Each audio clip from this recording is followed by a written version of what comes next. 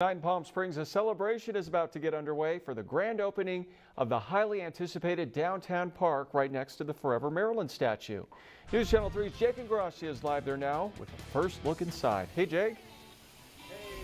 Hey, Peter, and a lot of excitement here in downtown Palm Springs tonight with this ribbon cutting and grand opening getting underway in just about 30 minutes. So if you'd like to take part in tonight's festivities, there is still time, but let's give you a first look here right now. This is a $7.5 million park, or even more than that. It's about 1.5 acres with plenty of shade here provided by all of these palm trees that they've planted throughout. And take a look at this water feature. Fountains, misters, a waterfall coming from above. The city says that it's inspired by Tahquitz and Palm Canyons here at the base of San Jacinto Mountain. A great spot for the kids to be able to play in. And just adjacent to the parking garage here, you can see 4 unisex bathrooms and outdoor hand washing station. And just to the right of that, we've got the Palm Springs Police substation, so that PSPD will have a location here downtown to be able to monitor all of the city's activity. Take a listen to what people here are saying tonight.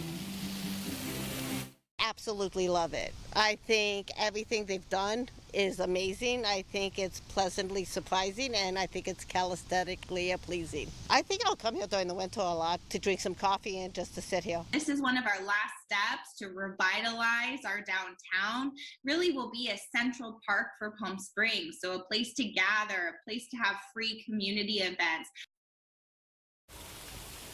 And back out here live, you'll see signs like this one posted all around the park saying that it is Measure J tax dollars at work. Those Measure J funds intended to be used for city services just like parks. And you heard Mayor Holstich there talking about free community events. Well, the first one is set to kick off in just a couple of hours. An ABBA cover band here set to take the amphitheater stage. That event starts at 6:30, and again, that ribbon cutting just about 30 minutes away. We're live tonight in downtown Palm Springs. Jake Ingrassia, News Channel 3.